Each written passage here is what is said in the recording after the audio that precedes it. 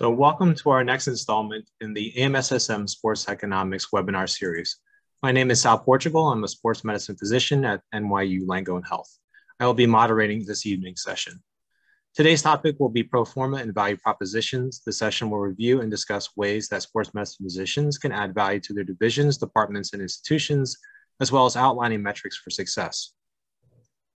This is a unique presentation as it features speakers from both the departments of orthopedics and rehabilitation from within the same institution.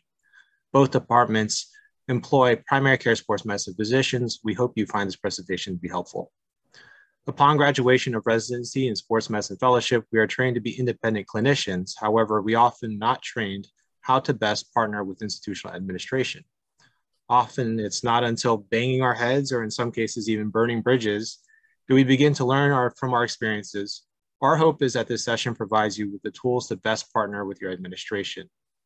Our speakers tonight are Mr. Eric Schips from the NYU Langone Department of Orthopedic Surgery and Ms. Yelena Sionova from the Russ Department of Rehabilitation Medicine at NYU Langone Health. Please feel free to enter any questions you may have into the chat. We will do our best to have your questions answered upon completion of the presentation. So, Yelena, feel free to take it away. Hello, everybody. I'm Yelena Sionova. I'm a department administrator at Russ Rehab, and I have an MBA in healthcare administration and a bachelor's of science in health and nutrition sciences. I've been in my current role for a year, and prior to this, I was a department administrator for surgery department. And prior to that, I was a research administrator for 10 years, helping physician scientists apply for research grants and manage them post the work. I have no disclosures. Thank you very much for having me tonight. It's a pleasure to speak to everyone, especially about these topics. My name is Eric Schips. I have a master's in public administration in healthcare administration. I also have a BS in biology. I'm the department administrator for orthopedic surgery. I've currently been in my role as a department administrator in orthopedic surgery for 3 years. I have 6 years total in orthopedic administration. I spent 9 years as a division administrator in gastroenterology and hepatology. Overall, I have 20 years plus of healthcare experience. I have no disclosures either.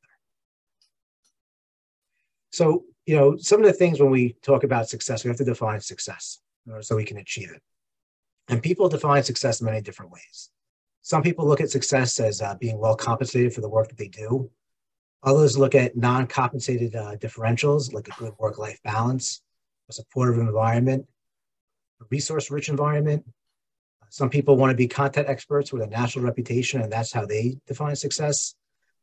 Success is viewed as something that has upward mobility, you have personal satisfaction in what you do, or you have an ability to help others, which is why a lot of us go into medicine to begin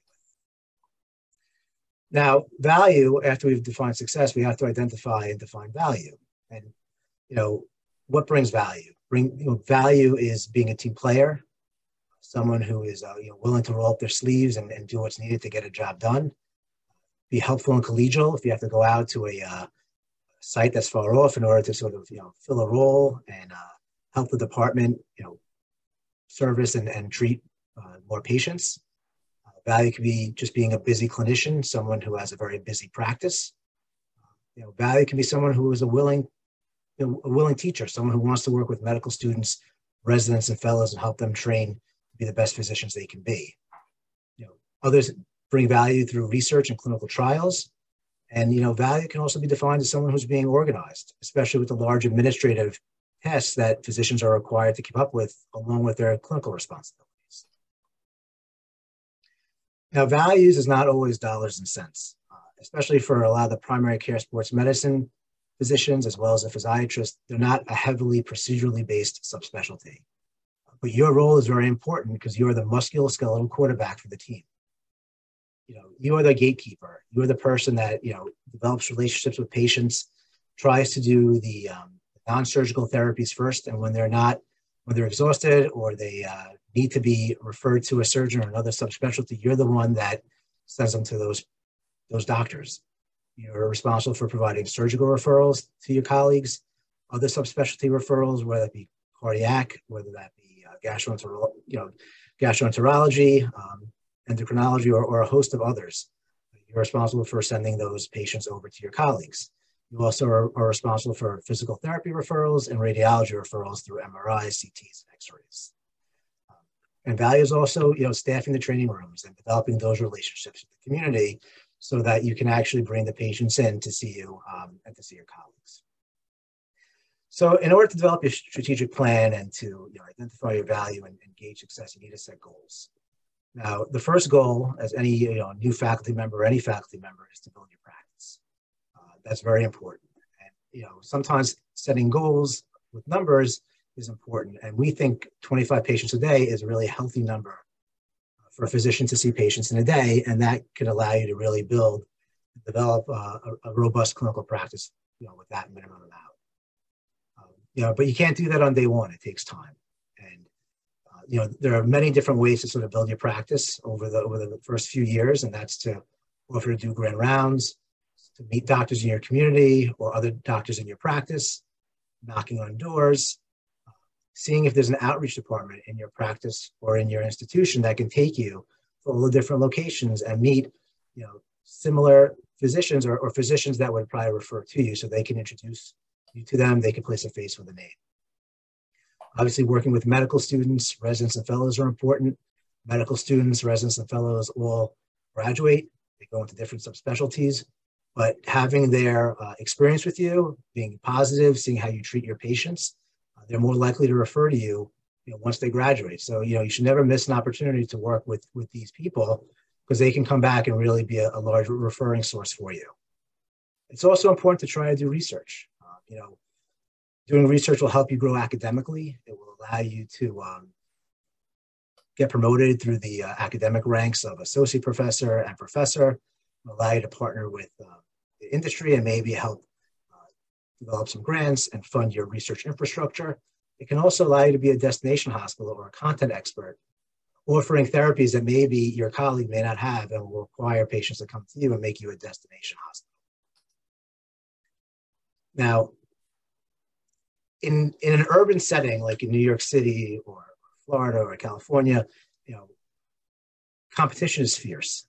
I'm sure it's fierce also in rural areas, but it may be easier to gain patients just because there aren't as many people around. I know in the New York City area, it's everyone's excellent. In order to be a doctor or a physician these days, you have to be excellent. So what degree of excellent are you? And what we have found are that patients obviously want high qualified people treating them, but even more important is being, a good listener, someone who's attentive to their needs, someone who's caring, someone who listens to their patients. And this is all reflected and managed through HCAP scores or Press-Ganey results, and ensuring that you tell your patients to fill out the survey when they get it, because it helps you continue to do what's good and help you to improve where you think, maybe we could do better at. But the whole point of this is getting more and more people to do it, have a more representative review of how you're doing. And as you build your reputation, the word of mouth referrals come in addition to all the referring providers in your local physician network. And like I said, all those residents, fellows, and medical students that you trained will also send their patients to you, as well as doing the different, team doctors, doing the sideline games at high school games, developing your relationship with the athletes in your community will not only bring the athletes, but will bring their families, will bring their friends. And before you know it, you really start to build a name for yourself and start to get up to that 25, 30 patient a day practice goal. Obviously, staying organized is really important, especially with the administrative responsibility that's on physicians these days, making sure that you use software and technology to your advantage through smart phrases, templates, dictation. There's nothing worse than doing the work and not getting the credit for doing it.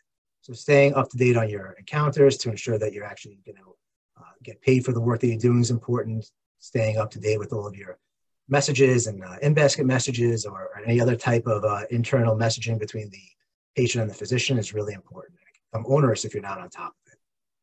And then obviously the other important thing to do, especially as primary care, sports medicine physicians and physiatrists, is keeping track of the patients that you're referring for surgery or to other referring providers. This type of information is not always easy to tease out of a large electronic medical records or it takes a long time to get. Having a list just with pen and paper of, I referred 30 patients this month for surgery or 60 patients, in the last 6 months for surgery is very powerful and something that you can use when you talk to your chair or your division directors about trying to get more resources, which we'll talk about shortly. Next slide. So again, now that we want to, we have our milestones, we want to implement our strategic plan and achieve these milestones. We have to start with building your practice. We want to make sure that patients can schedule with you easily, not long wait times. Growing up, I remember the best doctors were the ones that you had to wait 6 or 7 weeks for. I feel that's not the case any longer. Right now, people are scheduling through their phones or they have an issue. They want to go on an app, see what the next available is and get it treated very quickly, if not the next day. So ensuring that you don't have long wait times is important. When possible, trying to have at least 2 or 3 rooms a day to see patients will help you build volume and increase your flow and efficiency. Sometimes you only have 1 room. You can do it. It's just harder. Having 2 or 3 allows you to bounce back and forth between rooms. If send the patient for an X-ray, go see another patient, while in a 3rd room, someone's being roomed in and getting ready to be seen by maybe a medical assistant or someone else before you have a chance to go see them. Again, keeping records of who you refer to is important. Making connections with the referring providers, supporting the local schools. Another thing that's more important now than it was probably 10 or 15 years ago is developing a social media presence. This is something that just builds upon itself. Having a Twitter account or an Instagram page, even Facebook to some extent, is important because if you see something that's interesting about what your specialty is, tweet about it, and then someone else will pick it up, and before you know it, you have a large amount of followers, and then you become a content expert in a specific area, and the people will know you just because of the amount of time that your social media presence has allowed you to be reposted or retweeted. Also, trying to get into podcasts or joining Sirius XM radio shows, again, allows you to promote yourself through social media, which again, as we have seen, can take a life on its own. Creating a clinical research program where you can showcase cutting-edge therapies is really important. It's great because, by working with medical students and residents and fellows, they can help you gather data, create registries. Hopefully you can partner with industry and get funding for some of that so you can hire a research coordinator to help you analyze this data so you can start writing manuscripts, and hopefully that will translate into papers. And that will allow you to bring in new and cutting-edge technologies, like I mentioned, that maybe the institution down the street doesn't have, or people are looking for, and they'll come specifically to see you because you have a specific type of technology that will help them have a better quality of life. And all of this will help you build your reputation and your referral base. So, all the things we discussed, that is your value add to the division, to the department, and the institution. Just because you're not a heavily procedurally based subspecialty does not mean you don't add value. Your role is critical, is essential to the functioning of the entire institution. And once you're able to sort of implement those milestones and achieve those goals, then you can really ask for resources. It's at that point you can go to your chair or to your administrator and say, hey, I'm doing X, Y, and Z, and I really think I need another advanced practice provider or an RN to help me be more efficient to see more patients. They could see the follow-ups while I see the news. They could do the injections while I see the new visits, etc. Or maybe you want to, purchase a specific or specialized piece of equipment, ultrasound, office-based procedure that you want. That's another way to say I have this huge population. I think X amount. I can treat with this type of a piece of equipment again, and that's what Yelena will go into next about articulating that into a pro forma showing the return on investment. Maybe you need additional office support because you're so busy and you're getting so many calls, doing so much paperwork. You need to have additional help in the office. You've been successful growing your research portfolio. You need to have another coordinator because you want to do a different type of a study, and people will seed you for that because they know you have a track record of success. And obviously, all this will help you with your academic promotion. The more you teach, the more research you do, the more publications. That will all help you build your stature in the institution and allow you to grow professionally and academically. And obviously, important too is being compensated fairly. If you can show the amount of surgeries that you're referring to, the amount of people that you're bringing in, feeding to the other subspecialties, that can, and you have a busy and robust clinical practice, that is definitely support. for requesting a higher salary from your chair. So with that, I'm going to turn it over to Yelena, who's going to explain some of the fundamentals of how you develop a pro forma and how you articulate all the things that you're doing into a language that some of the other administrators or the budgetary gurus are going to understand in order to make sure that it's a good return on investment. Thank you, Eric. So what is a pro forma financial statement? A pro forma financial statement leverages assumptions about future values to project performance over a period that hasn't yet occurred. They also can be referred to as financial forecasts or financial projections. These projections can be used in guiding important business decisions and measure potential impact of business decisions. The three most common examples that we use pro forma financial statements for here in an academic medical center is when we consider hiring a new physician, when we consider purchasing a new piece of equipment, or additional resources. So I'll go over those three examples in a little bit more detail. So when we're thinking about a piece of equipment, information that's important for us to get from you clinicians is what is the necessity of this equipment? How will this piece of equipment help you provide better clinical care to your patients?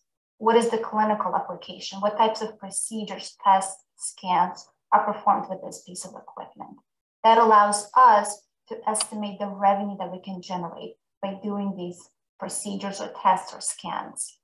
At some point, what we want to show is what is that break-even analysis? At what point can we cover the cost of this equipment and potentially generate revenue?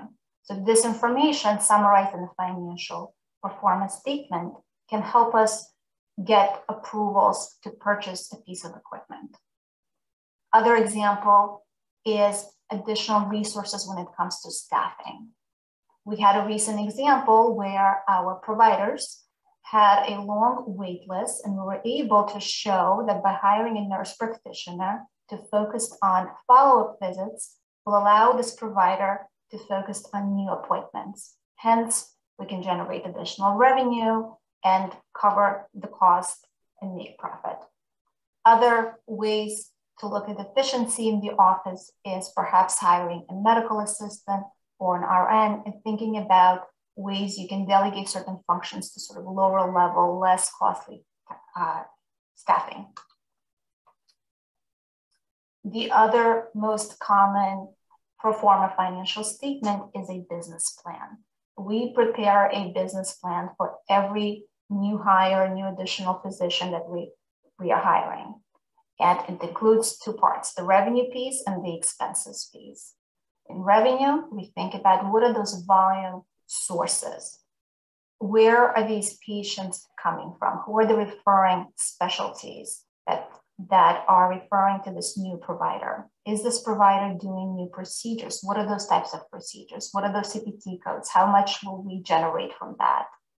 In rehab, where I'm a department administrator, we're able to offer hybrid roles, especially during the ramp-up period while the physician is building their ambulatory practice. We're able to offer weekend call coverage, consult, inpatient rehab coverage, and physiatry services in subacute rehab centers. So the volume is then translated into collections. We always consider a ramp-up period for a new provider. It is important to timely fill out all the credentialing paperwork to get yourself on the insurance companies as a participating provider. That will help you get busy quicker. And other considerations that we think about in an academic medical center is this provider teaching, residents and fellows? Is there research involved? Are they playing a leadership role and administrative role in the system? And what is their value to the system? Again, what Eric alluded to, what are other referrals that this provider will refer to? What are other subspecialties that this provider will refer to?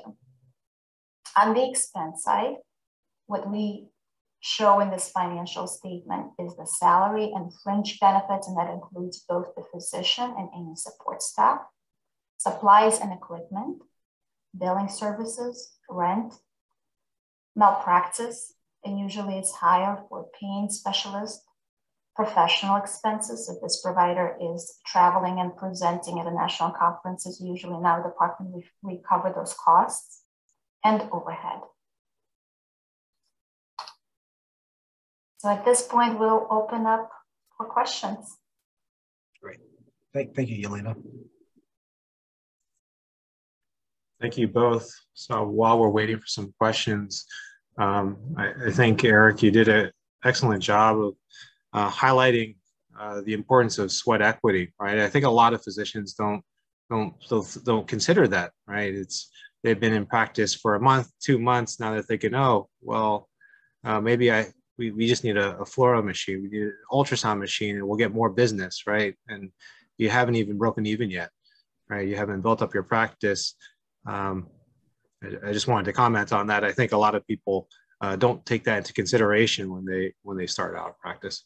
I agree completely. And, you know, Dr. Portugal, the other thing that I want to bring up too is, and Yelena, I want to speak for you, and feel free to jump in if I say something wrong, but I know we came from a similar school, Yelena and I, and, you know, we view ourselves as really the physician advocate and the physician partner. And our job is to sort of, you know, advise you on how you can be the most successful and provide you the tools that you need to be successful. And, you know, the sweat equity is so key, like Dr. Portugal mentions, because once you show that and you show the growth, you know, people will give you the resources that you need to be successful because they know you're a good investment.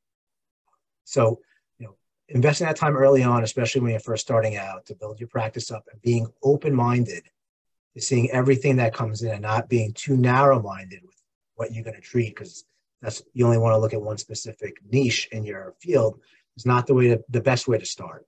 Really to be open, and then eventually, once you build up and get really busy, then you can start paring down or narrowing your focus onto what you really love to practice. I agree.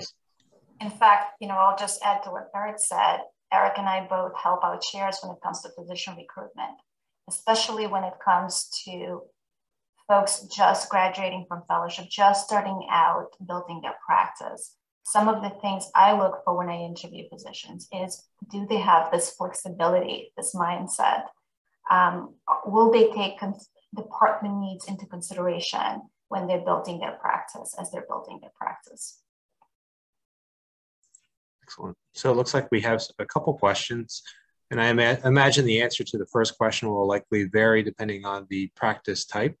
The question is, on average, how long does it usually take for a new primary care sports medicine fellow graduate to break even for the institution? So a brand new hire, straight out of training, how long does it take for them to break even?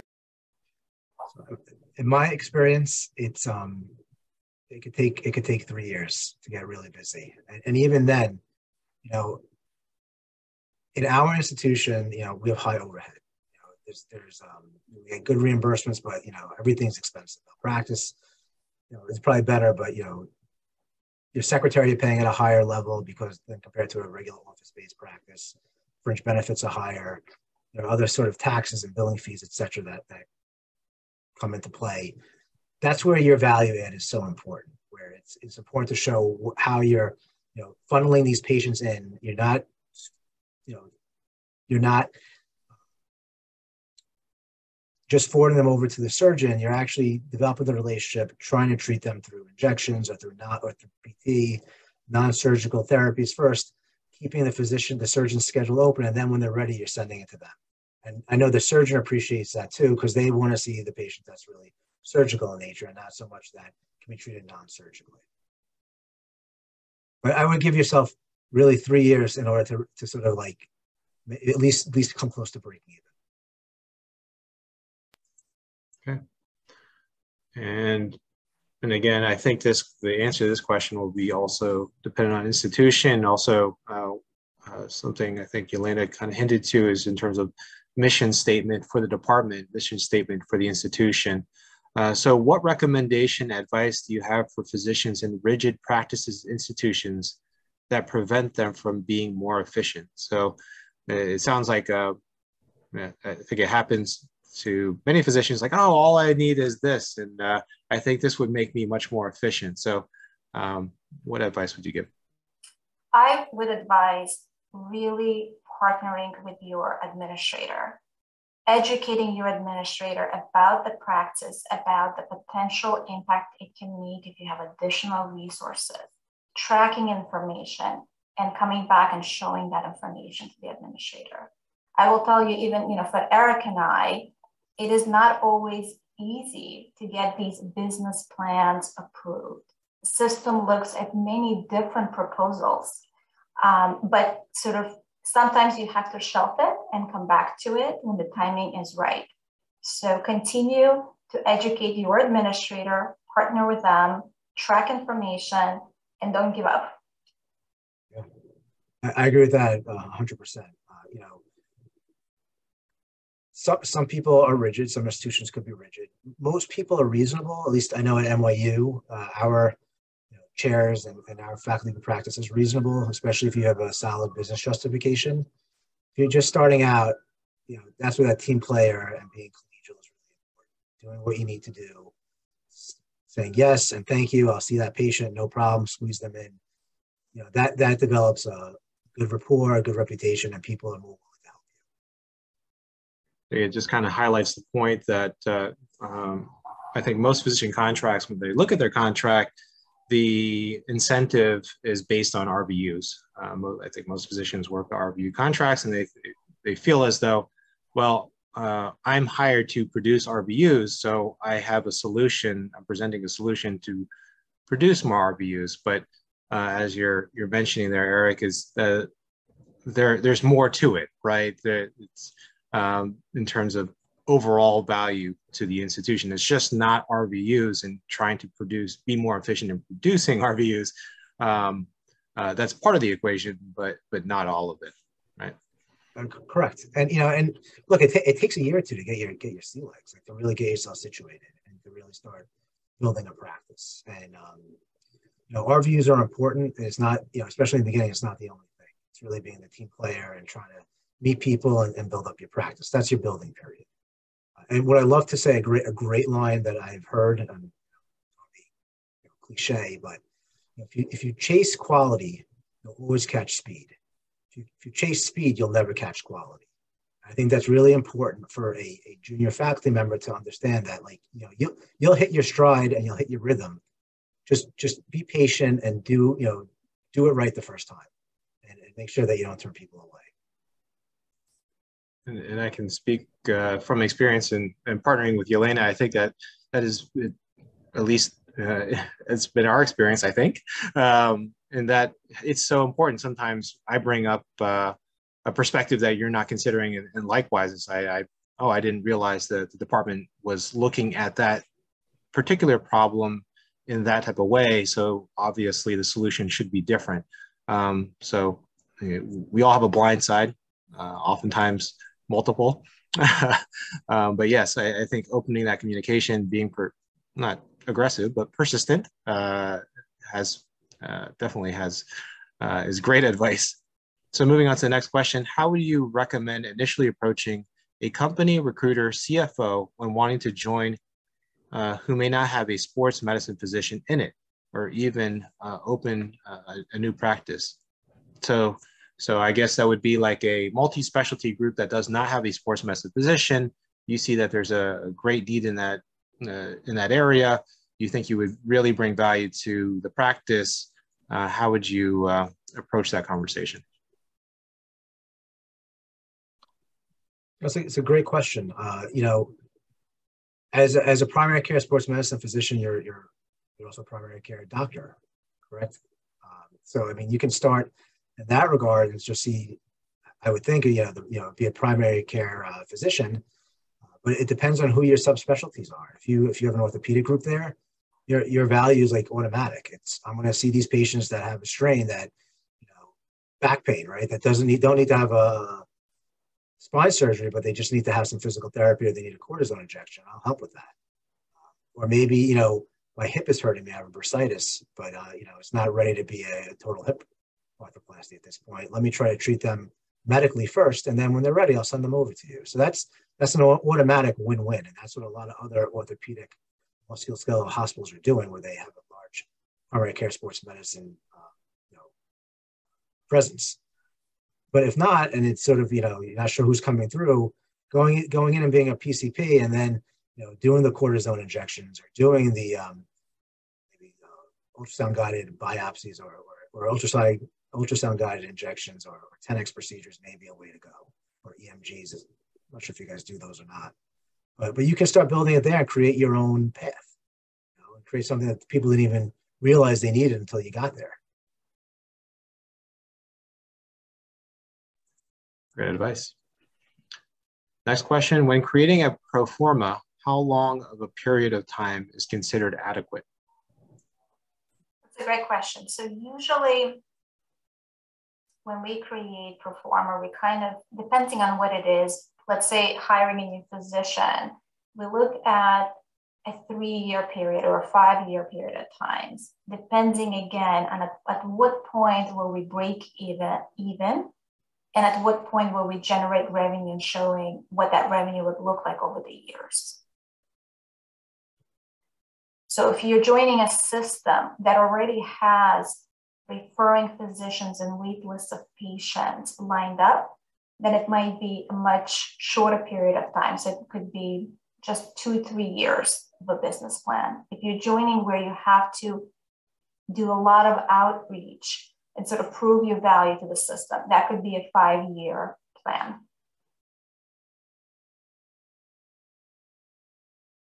Great, thank you. So next question, what interesting modalities have you seen new grads bring in for revenue?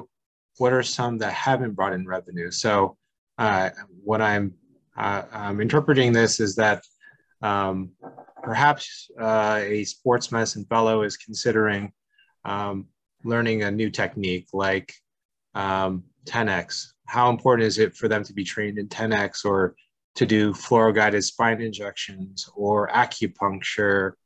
So there are different types of procedures that as a trainee, you think, oh, this is a great tool clinically, but may not be of at least seen as great value to the institution. So I can tell you, and I'm cautious because I'm only in rehab medicine for 1 year. But generally speaking, what I want to understand from a clinician is how are you helping your patient? So if this is a modality that helps patients, there are no other ways, effective ways to help that patient, then we're interested in it. That's sort of how I look at those situations. Yeah, no, and I agree. I mean, obviously, whatever we're doing needs to be indicated. We don't do things that aren't indicated. I don't think anyone will do that. And we just started to do the 10x again here. I actually don't know how it will be. Hopefully, it will be a lucrative, endeavor. But a lot of times, also, even when you want to do those types of procedures, depending on your institution, how big it is, there are consumable agreements that you can sort of work out with the company, so that you're only paying for consumables and that the equipment is free if you hit a certain amount, or you just pay for the rental of the equipment when you want to use it, and you can see how it is. And if it really turns out to be good, then continue with it. You can make the purchase of the capital outlay. And capital cost is something that is, this institution is greater than $5,000 and has a useful life of greater than 1 year. That has a whole other approval process and requires the pro forma and the really return on investment analysis.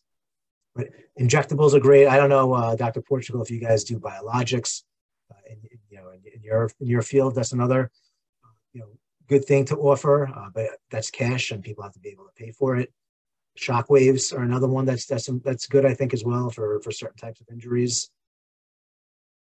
Those are just a few that come to mind.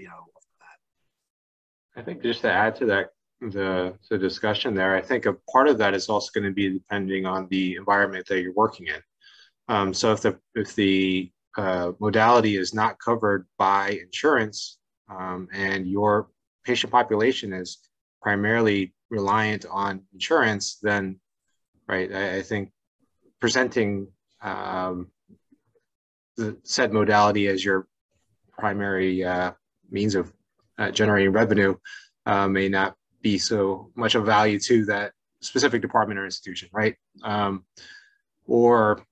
so I'm just kind of throwing that out there.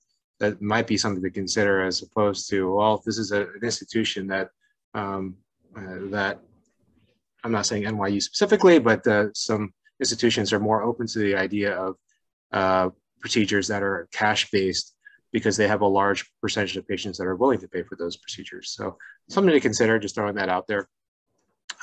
So moving on to the next question. Oh man, the very long question after the next one. Okay, so how do you emphasize the importance of academics in a traditionally non-academic health institution to help provide resources and invest in primary care sports medicine in a very competitive orthopedic community? So I guess so it would be an example would be a multi-specialty group that does not have a large GME presence. However, you're very interested in teaching, perhaps research, and the primary mission of the institution is not that of not geared towards academics. Is there a way to even approach that conversation, or is that not the job for you? I can maybe think of one example. So for example, if there are patients, again, that you're thinking you can't find a way to help them, but there's a clinical trial that could be effective, and you could be an enrolling site. So, right, so and an industry-sponsored clinical trial, for example, can pay your site for the work you're doing. So that's one example. You can bring that to the organization to see if they would consider it. Yeah, my suggestion there is for all of us, right, we're paid to be clinicians. Most 90% of us are probably paid to be clinicians. That's why we're hired into different practices or different institutions to see and treat patients. And the clinical dollar, the clinical RVU will outweigh education RVU or education dollar or an administrative dollar any day of the week.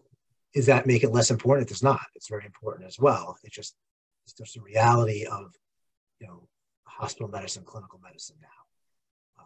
With that being said,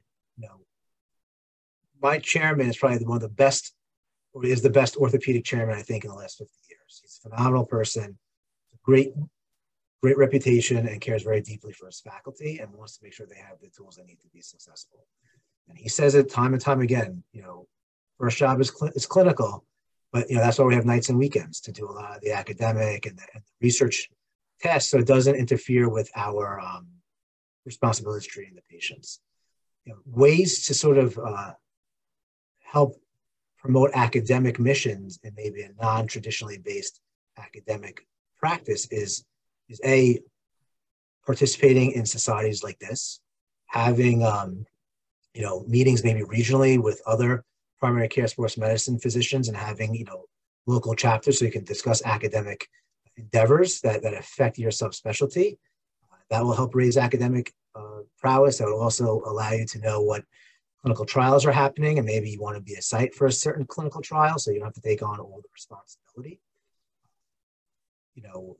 Doing CME events and maybe hosting a CME event so that people know who you are and get your name out there, and you have an educational component to what you're doing.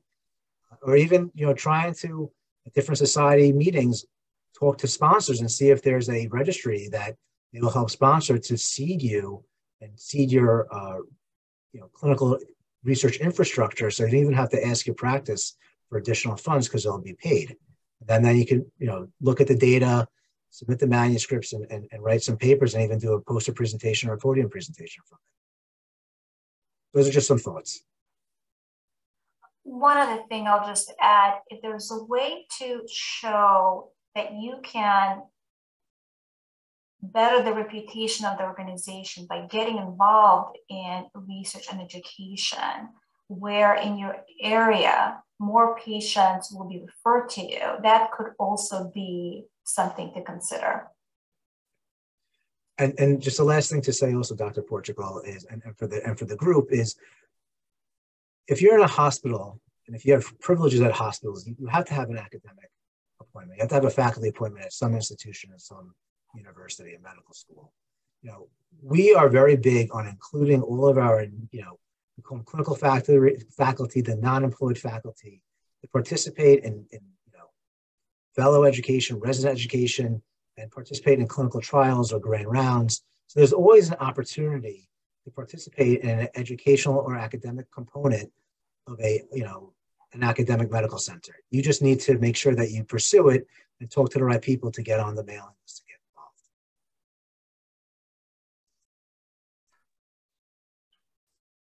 Great advice. And I'm just thinking, about the question. I'm not sure if I'm approaching if it's addressing your specific question. However, I'm sure there are some people on the call or perhaps who will be viewing this later in terms of remaining academic. If you're in a institution or a practice that's not so academic, however, you would like to, continue to remain in academia, I love the recommendation to be involved in AMSSM, right? Volunteer your time on the committees, contribute to the chapters. That's in your state societies, right? So there are multiple ways of doing that if you're in a different type of work environment, but you can still remain very involved in academia through your national and regional societies. Moving on to the next question. Great talk, much needed as I am a recent graduate. I started in a very busy ortho group with over 250 referral base, and I am the first sports medicine physician.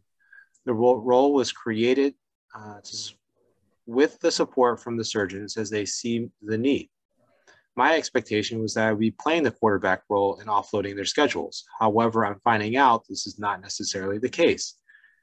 How do I approach this topic with the surgeons and them not seeing me as I'm stealing their patients? Is this more of a PCP education thing to get referrals sent to me instead of surgeons, as most have 30 to 40 day wait period?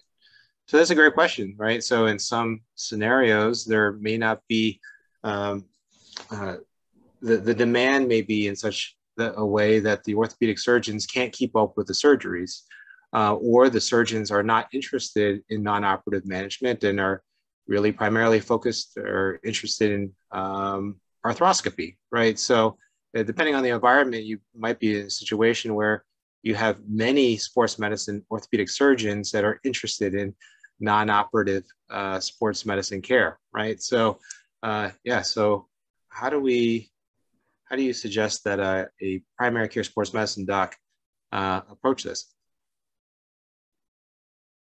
Yeah, it's a hot button topic. It's very political.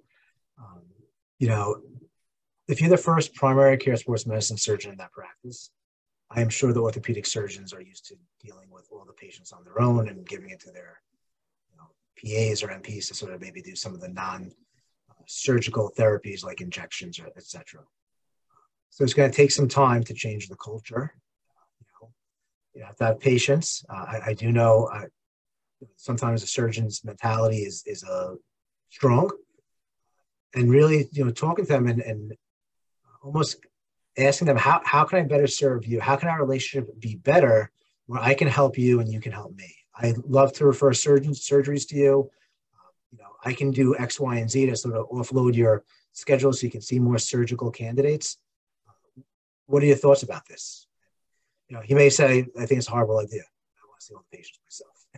At which point we have to come up with a plan B, but seeing those patients and trying to get them in, and then referring them, it will be a relationship that is built over time once trust is established, and it's not going to be an easy road, but hopefully with the support of the senior surgeons in the practice, or the senior partners, they can lay out guidelines where everyone's happy and it's an amicable, mutual, and beneficial relationship.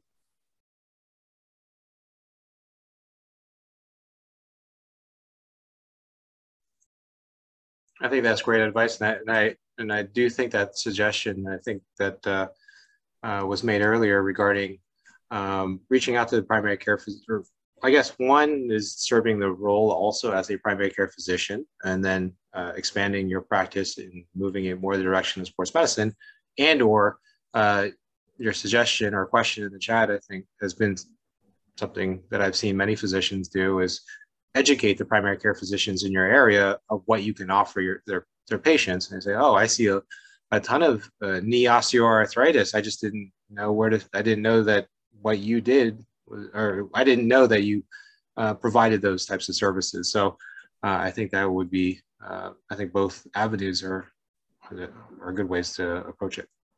So moving on to the next one, piggybacking off the clinical trials, would this be a way that we can overcome challenges of offering biologics such as PRP, et cetera, to a community that is heavy on Medicaid, that is a heavy Medicaid population? Any other suggestions?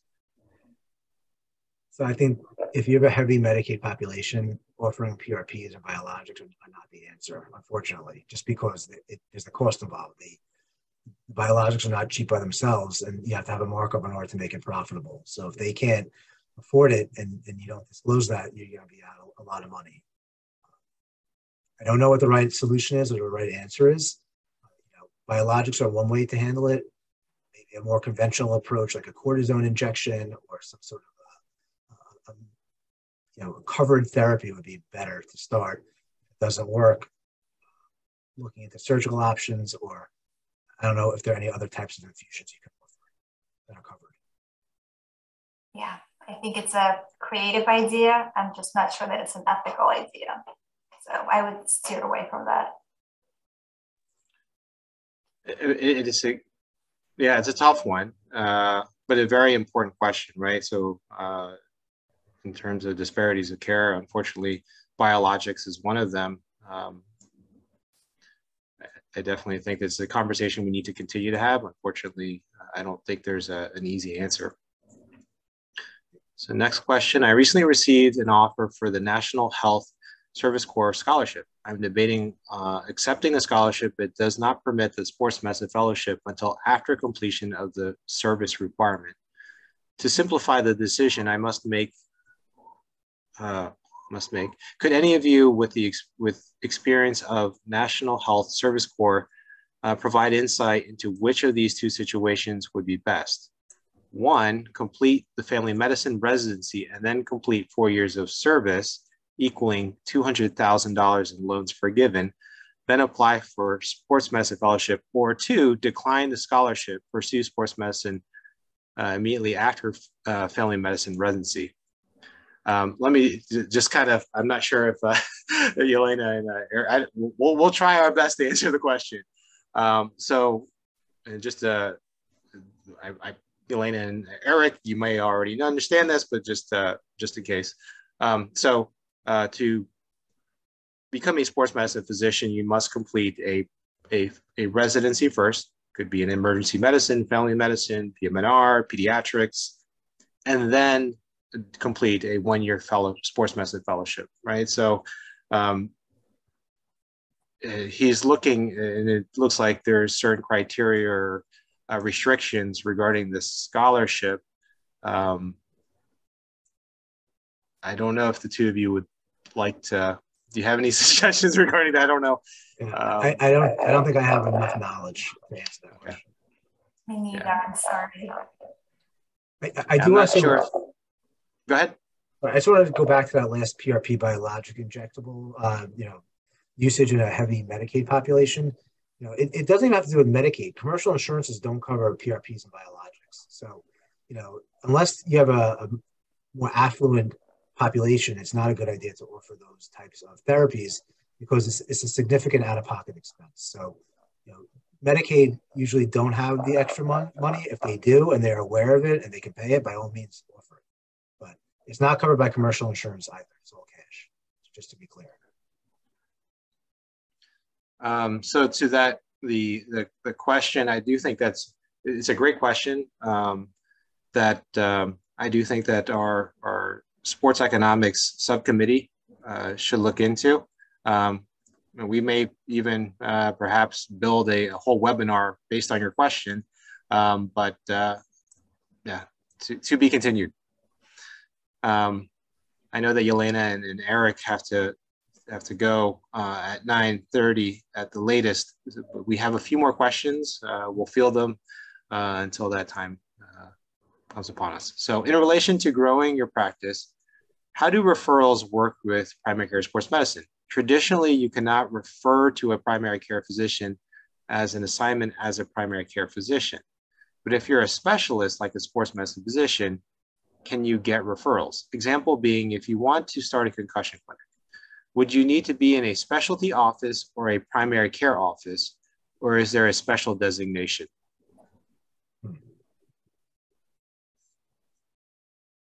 I'm not sure if I have the answer to that. Now, with us, we have the division of primary care sports medicine. Patients get referred and they can book an appointment with that person. Hopefully that it's appropriate for them to be seen. That's more of the issue. It depends on their insurance plan and whether they need a referral or don't. But I wouldn't, for someone who has we have special access center operators that scripts that sort of screen the patient. So someone who has a head cold doesn't see a primary care sports medicine physician or a physiatrist. They're specifically treating patients with sports-related injuries. I hope that answered the question. And I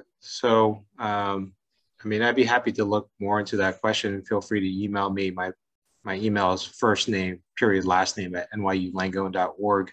We do have a concussion center. However, the primary care sports medicine physicians that work within the departments of rehabilitation, as well as within the departments of orthopedics, don't serve that dual role of primary care physician as well as a sports medicine physician.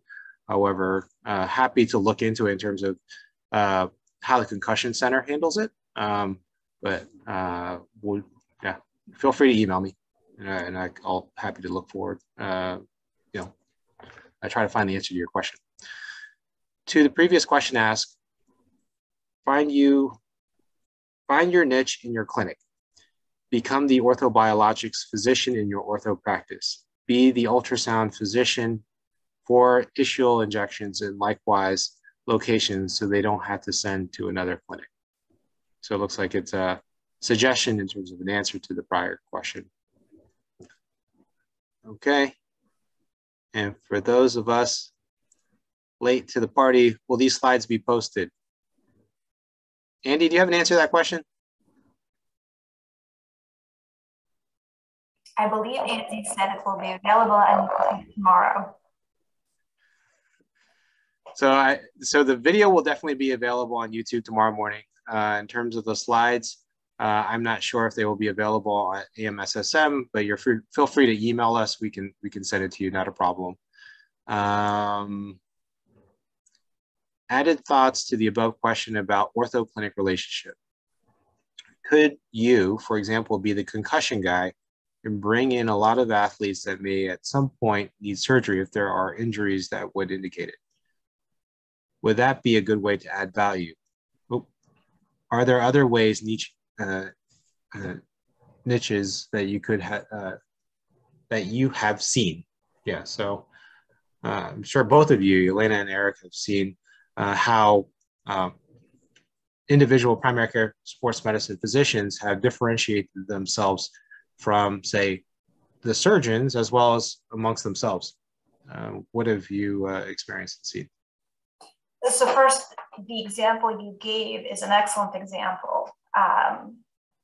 Sort of starting off as a concussion specialist and then when appropriate, referring patients for surgeries. That's a great example of adding value to the system. We at Rusk, I mean, I'm only here 1 year, but I'm really impressed of how busy our sports medicine and pain specialists are. We continue to recruit, as I mentioned, we continue to add on nurse practitioners to help with the wait list.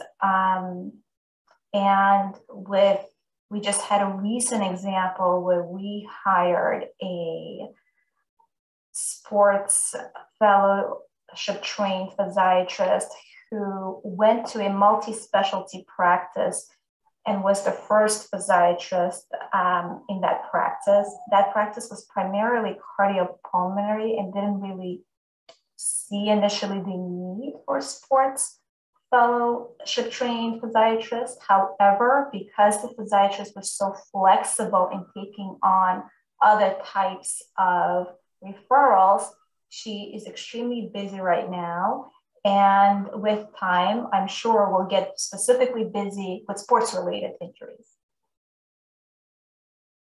You know, another good way to sort of create a niche in your market. I know we have the Harkness Center for Dance.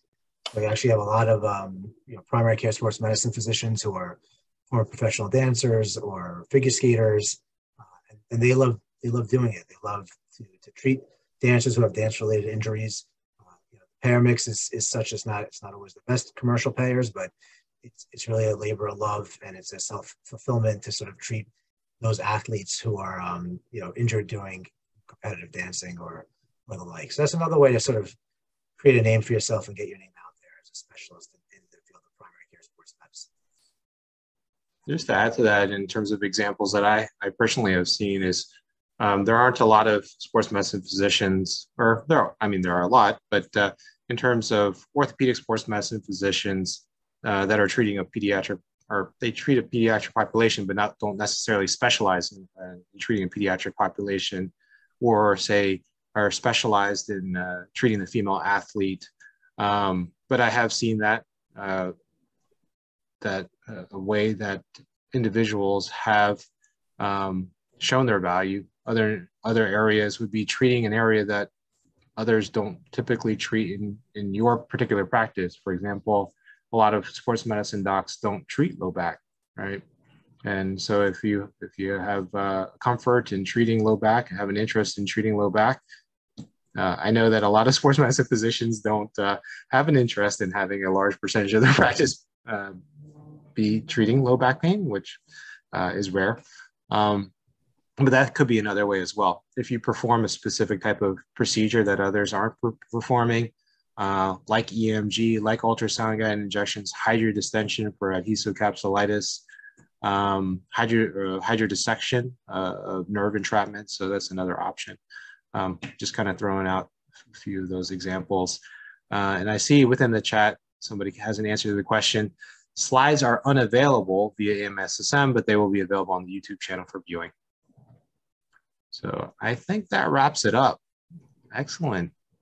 Thank you both for the excellent presentation. Thank you, audience, for asking and being very engaged and asking some very challenging questions. Made for a rich discussion. So thank you all. Great. Our pleasure. Thank you, guys. Have a good evening.